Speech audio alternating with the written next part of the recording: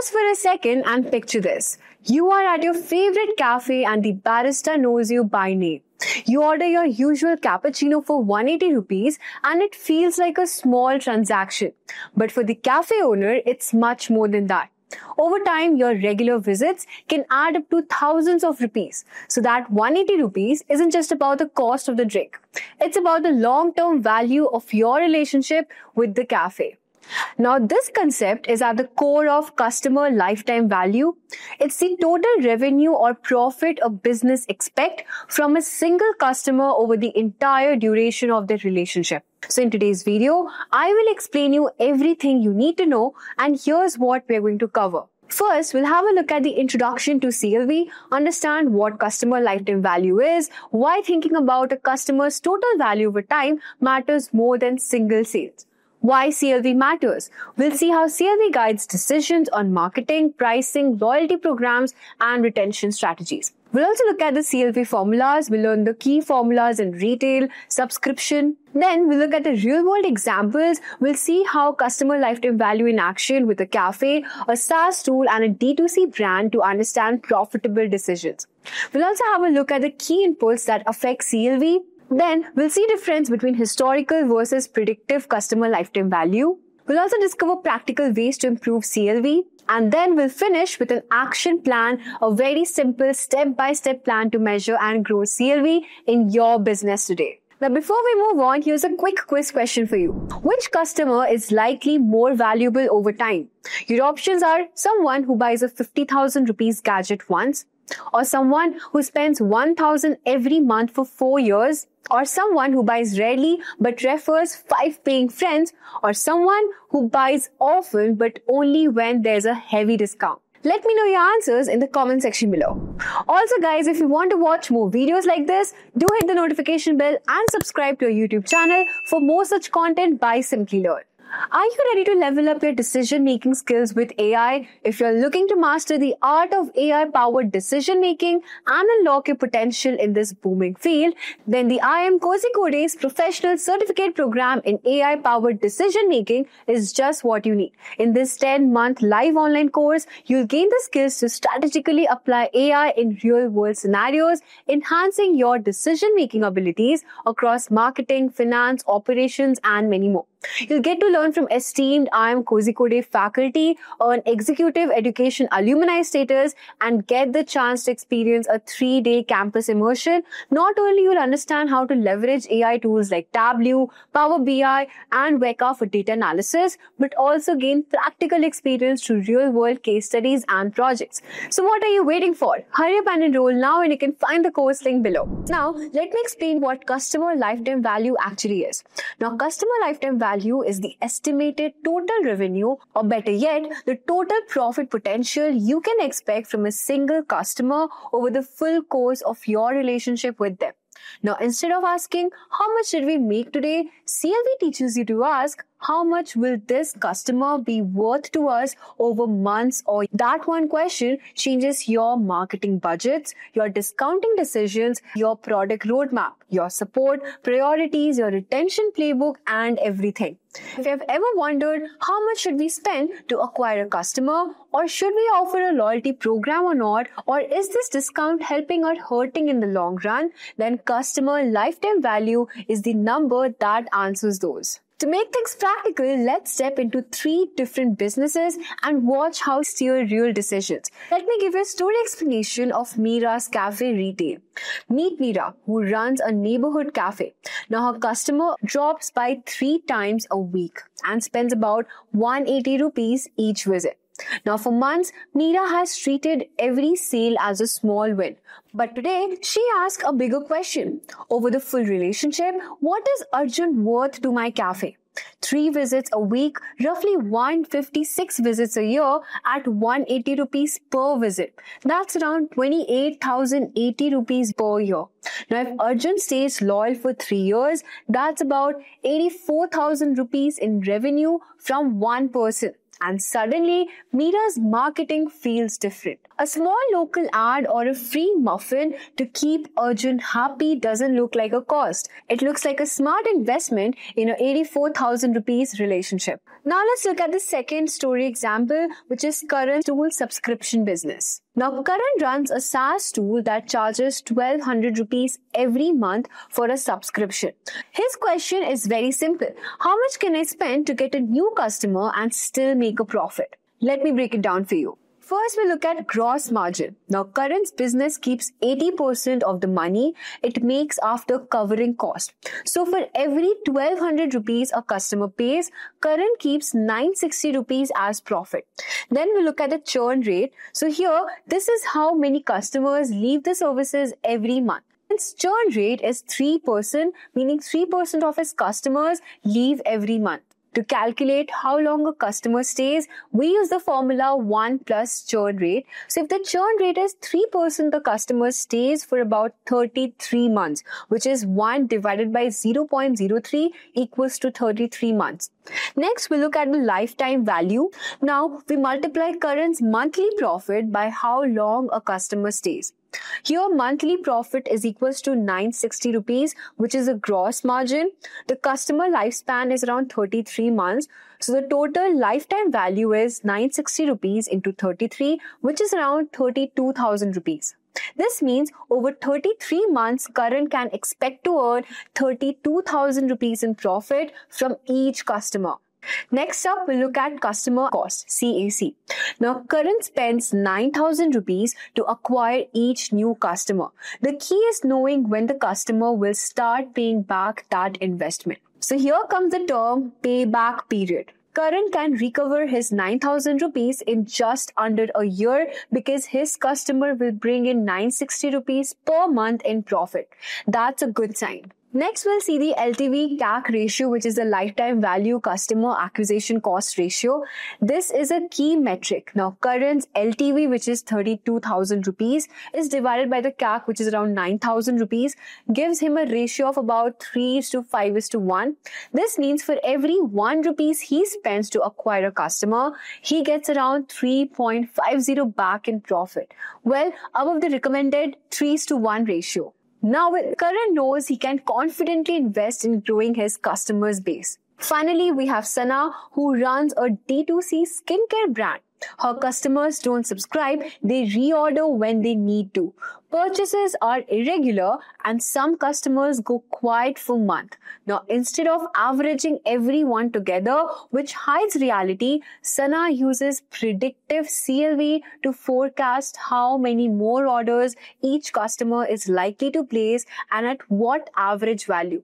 That lets her segment smartly, nurture likely long-term loyalties with education and bundles, while reactivating at-risk customers with time-driven prompts rather than blanket discounts. Let's move on and understand each formula in more detail before starting the calculation. So here we have how do we calculate the customer lifetime value calculation? Well, in a simple way, to calculate CLV, we've got 3 key factors. The first one over here is basic retail CLV formula. Next 2 I'll show you later. So what happens in basic retail CLV formula? Here, CLV is equals to average order value into purchase frequency multiplied by customer's lifespan. I know you might be confused now that what each term actually means. Don't worry, I'll explain you each term step by step. First up, we've got average order value. Now, this is the average amount a customer spends each time when they make a purchase.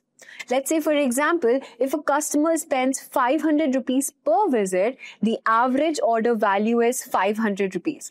Next, we've got purchase frequency. That is how often the customer buys from you over a year. Example, if a customer buys twice a month, the frequency is 24 purchases per year. That is 12 months into 2 purchases. Then we've got customer lifespan. That is how long the customer stays with your business. For example, if a customer stays for 3 years, the lifespan is 3 years. And if a customer spends 500 rupees per visit, buys twice a month and stays for 3 years, then the CLV formula is 500 into 24 into 3, which is around 36,000 rupees in revenue over the next 3 years. At number 2, we've got margin adjusted CLV, which is the profit based CLV. Let's make the CLV more accurate by considering gross margin. Revenue and profit are different. Gross margin tells us how much profit is after covering the cost of delivering the product. So gross margin is the percentage of sales that is profit after subtracting the cost of goods sold. Let's say, for example, if your gross margin is 60%, it means for every 100 rupees spent in sales, 60 rupees is the profit. Now, adjust the CLV to reflect profit using the formula margin adjusted CLV is equals to CLV into gross margin percentage. For example, if your CLV is 36,000 rupees and your gross margin is 60%, the margin adjusted CLV is 36,000 rupees into 0.60, which is around 21,600 rupees, and this is the profit you expect from that customer over 3 years. Now talking about why margin adjusted is important. While the basic CLV gives you an idea of how much revenue the customer will bring, the margin adjusted CLV will give you the actual profit. So instead of just looking at sales, which is the revenue, you should focus on profit to understand the real value of the customer. Next up, we've got SaaS model, that is the subscription CLV. In subscription businesses, the formula changes a little. Here's how. At first, you have got customer lifetime value. Now here the formula is average revenue per user, which is the ARPU, into gross margin percentage divided by the churn rate. Now here the ARPU stands for average revenue per user, the average amount a customer pays monthly. For example, if a customer pays 1200 rupees per month for a service, the ARPU is 1200 rupees. Churn rate is the percentage of customers who leave each month. So again, 3% of customers leave each month. For example, if the ARPU is 1200, gross margin is 80%, churn rate is 3%, then we calculate LTV as 1200 rupees into 0.80 divided by 0.03, which is around 32,000 rupees. This means the CLV for customer is 32,000 rupees, considering profit and the churn rate. Next, we'll see the key inputs that affect CLV. Here's how you can improve your CLV. The first one on the list is AOV, which is average order value. You can increase average order value by offering bundles or premium versions. Let's say, for example, cappuccino plus croissant or basic plan upgraded to pro plan. Then we've got purchase frequency. You can encourage more frequent purchases through habit loops, reminders, or subscription. At number 3, we have customer lifespan retention. Retaining customers longer increases your customer lifetime value, even reducing churn rate from 4% to 3% monthly, and it can significantly increase the customer's lifetime. Gross margin. Always focus on profit margin rather than just revenue to get an accurate picture of CLV. So in summary, basic customer lifetime value is average order value into purchase frequency into customer lifespan, and this is the revenue CLV.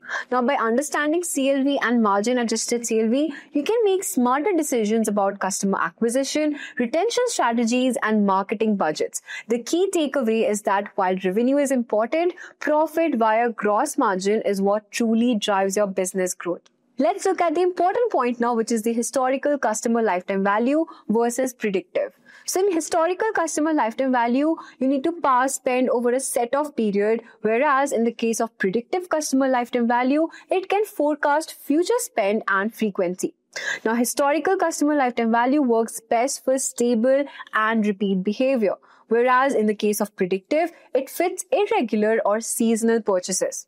Now, historical CLV is very simple and quick to compute, whereas predictive learns patterns to predict value. Now, historical CLV is limited for CAC planning, whereas predictive guides CAC, payback, and growth strategy as well. Now that we have understood the difference between historical versus predictive, let's move on and understand how to actually raise your CLV.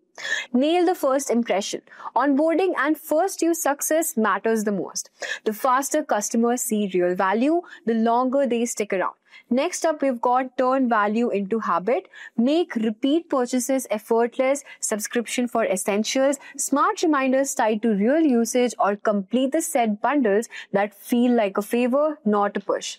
Third one is guiding the journey. The cafe regular who loves cappuccino, introduce them to a seasonal special. A SaaS team hitting a usage milestone, offer a timely pro upgrade. Skincare buyer shares science-backed tips to build trust between purchases. The next one is spot churn early. Look for red flags, fewer logins, smaller basket, lower engagement, and act fast with education, support, or personalized nudges that solve the root problem. So guys, this is how you can actually raise your customer lifetime value. One more important thing I'm going to say is how you can actually create your CLV action plan. So the first step would be picking up the right model, which is like subscriptions and retails. In subscription, you've got LTV, ARPU rates, gross margin divided by churn. This is a formula which you follow. In retail and D2C, you've got formulas like CLV, AOV into frequency, into lifespan. Step 2 is focusing on retention and average order value.